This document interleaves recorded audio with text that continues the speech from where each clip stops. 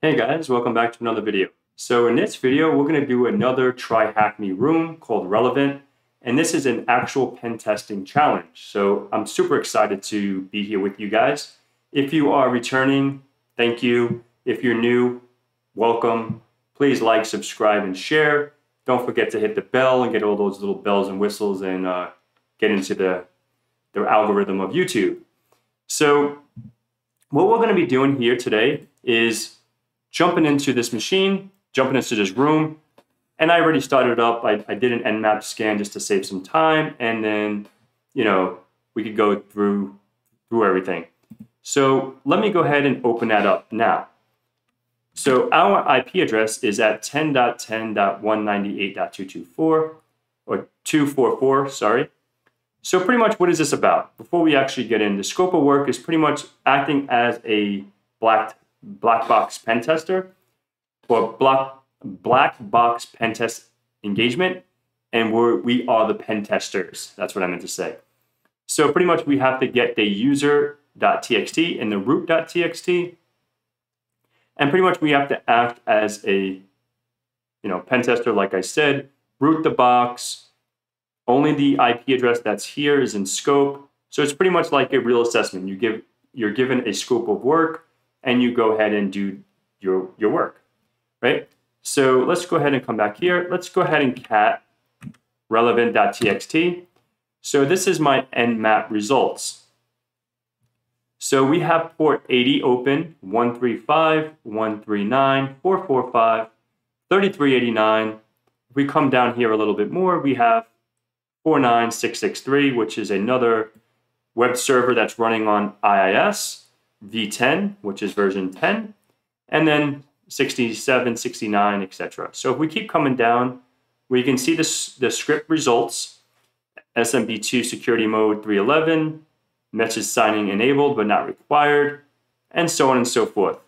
Okay? So we're probably running 2016, I would assume. 2016 server, that's what it's showing here.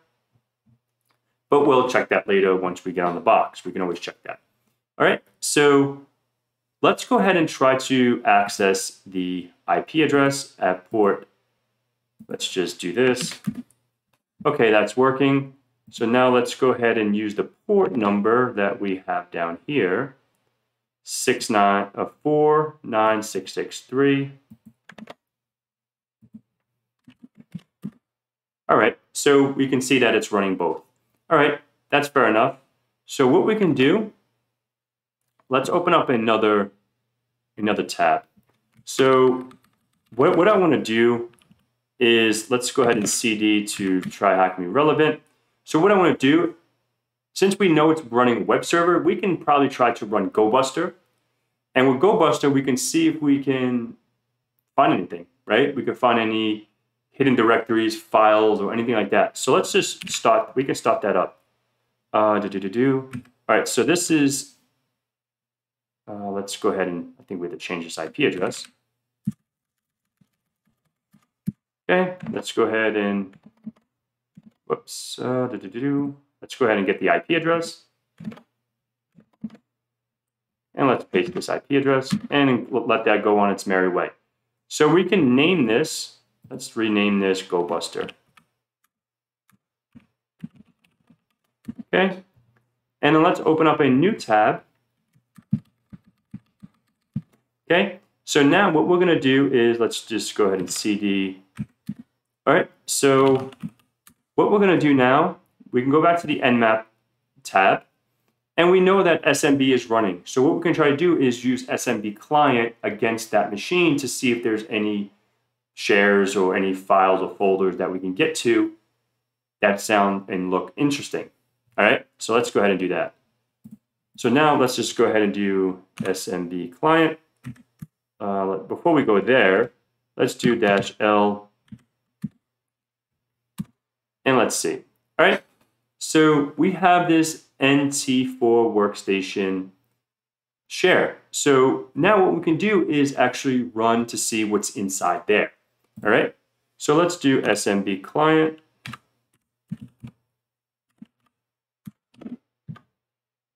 And then let's see if there's anything cool in here. Let's do an ls. Okay, there's this passwords.txt. That looks pretty interesting. So let's go ahead and get passwords.txt, and we can get that locally to our machine so we can analyze and see what's inside. All right, so here we can rename this to SMB, okay? So now let's just open up a new tab, make this bigger, and then cd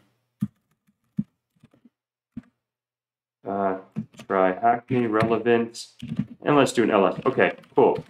So we're golden. So now what we're gonna do is try to, let's go ahead and cat the passwords. Let's see what's inside.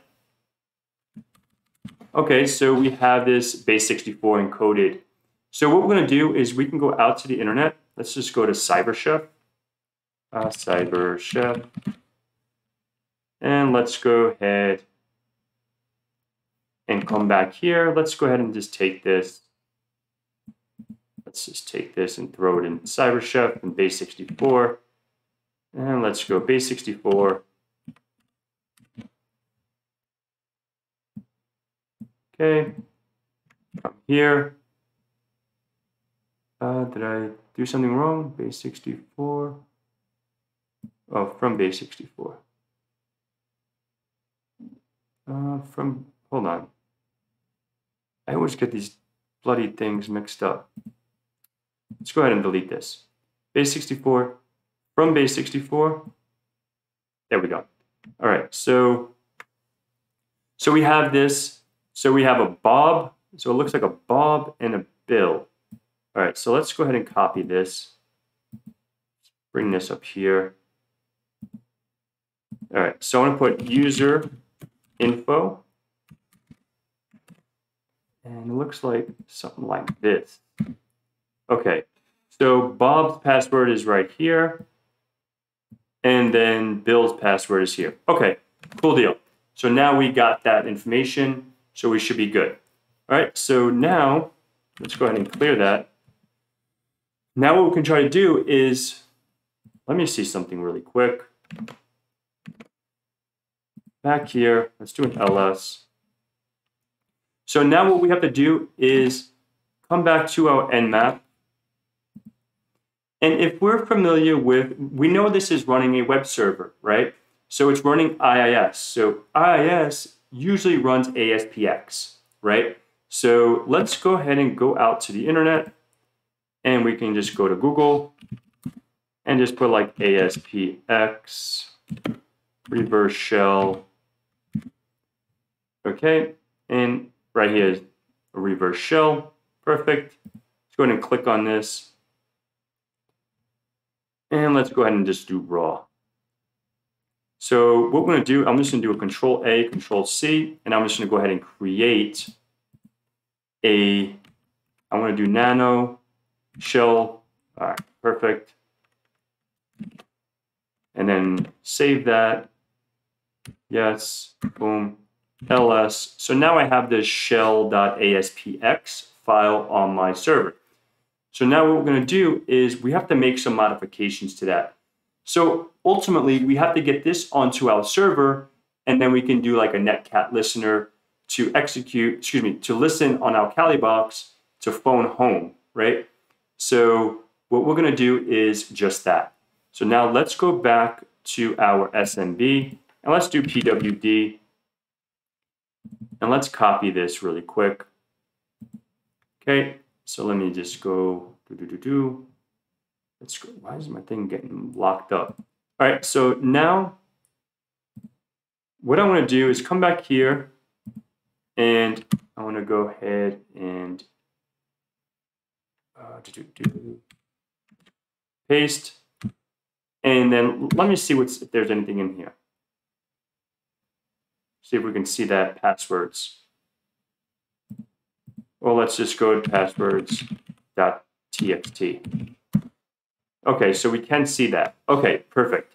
So we're able to see. So now what we have to do is just make that file, that shell. We can upload that to the server. We can run that, and then we can call back to a netcat listener locally. So I think we're onto something. So let's come back here. Let's do an ls. So I want to do an if config. I'll do my funny LOL cat. So this is my IP address locally, and this is the TryHackMe IP address that it has to phone back home to.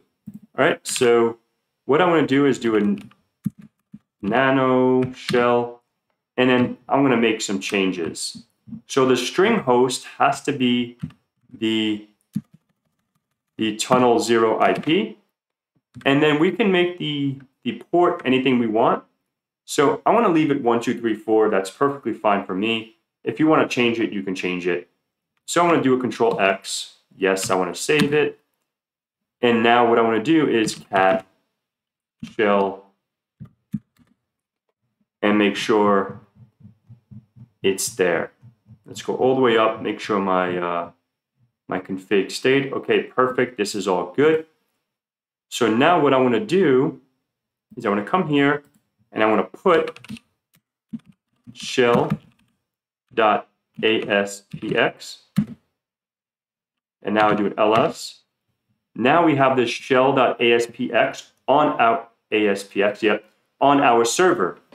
So now what we can do is run a netcat. So I want to actually change this to netcat. Okay. So come on. What the heck happened? All right. So what I'm going to do is run netcat and C, and perfect. It's on 1, 2, 3, 4 already. All right. So now the next thing we have to do is run that on the server. So now let's come back here, and instead of passwords.txt, we're going to run shell.aspx.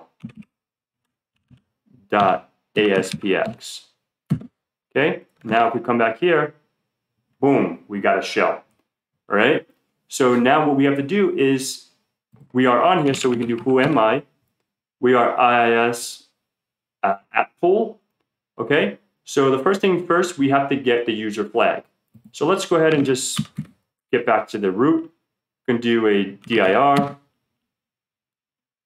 users, so probably users dir Bob. Remember, because Bob was a user from the passwords that we found. So let's cd to Bob, dir, cd to desktop, dir, and then user.txt. That looks pretty promising. So let's type user.txt. Boom, that's flag number 1. So let's take this flag, copy this, and then come here, submit. Bada bing, woohoo, we got one. Now we just have to go get the next one. All right, cool. So let's come back here. So what we can do now, since we already have the user flag, we have to see, okay, what privileges are used. So we can do who am I? Who am I? Priv. All right, so these are the privilege names. This is the privileges information.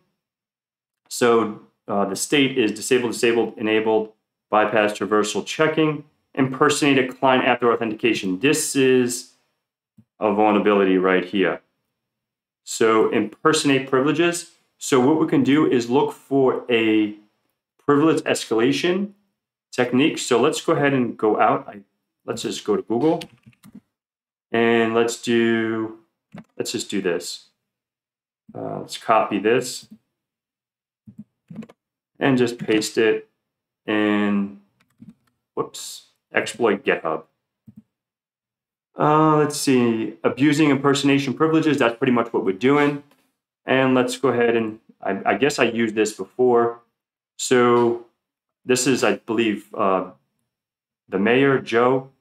Awesome, Joe. So we can use the print spoofer.exe. Let's go ahead and download this bad boy. Okay. So now what we're going to do is go ahead and open this. Well, we can just keep that for a second. So if we come back down here, this is how we run it, but we have to get it onto the server first. So now we have it locally. So let me open up another tab. Okay, so let's go ahead, and what we have to do is do an ls. I believe that is, let's just go to relevant. So I want to cp, there we go. I believe it, I don't think it's in, let me say something. Where did it actually download? So root downloads, okay. So what I want to do is, let's do this. root-download/downloads. Boom. Our file is here. It's in our current directory. So, whoops. What did I do?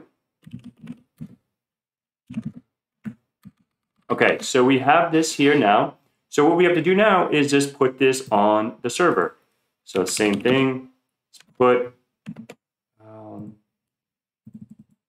copy SMB, paste this, ls. So it's here now. Now all we have to do is go back onto the server, which is on Netcat, and find out where that is. So it normally in IIS, it's like in the init pub, inet pub, www root. So what we're gonna do is try to navigate to there and then go from there. All right, so let's go ahead and cd, and then we're just gonna cd, let's do dir, cd to inet pub.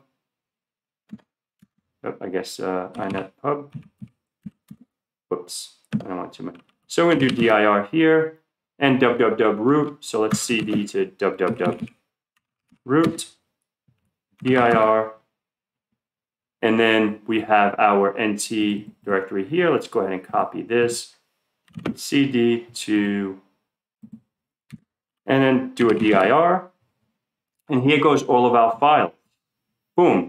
Let's go back to Joe's thing. Let's copy this, paste it. Whoops, what happened? All right, so I guess I'm just gonna copy it like this. Right click, paste, boom, bada bing, we are good. Who am I? King Kong, we did it. So now all we have to do is get the root flag. So what we can do is cd there, and then do a dir, cd to users, cd to administrator, I can spell, dir, cd to desktop, dir, and root.txt, type. Boom, we did it, folks. We rooted relevant. So let's go ahead and copy this.